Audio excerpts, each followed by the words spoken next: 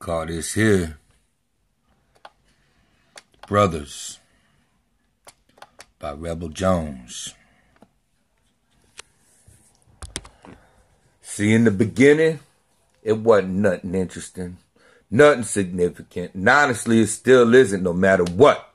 Regardless how different I do things, no matter how many times I fall and get back up. So quit tripping.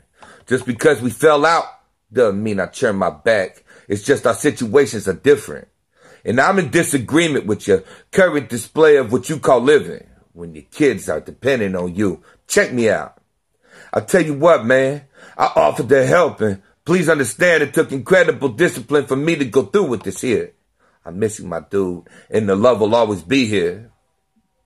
Shit, we come from the same, man. Even if we ain't, nothing could change that. But in the same aspect, you chose the path of a bitch and instead of a man. So to me, you're a distant stranger because of that.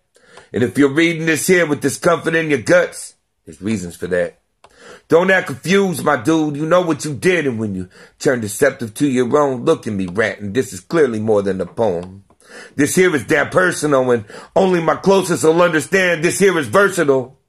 I'm talking about a few more than two of you, backstabbing family and trading his soul in old earth for the dough and fantasy of power and control. Man, please, get a hold of yourself. Slow your damn roll. You can't even control what family secrets you already know. Reality check is you'll never run the show. Your daddy the devil deceiving you even now. But go on and keep whoring yourself out.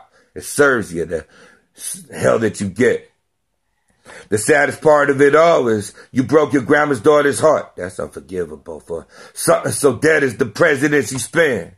How dare you? I bet never hear you call yourself a man.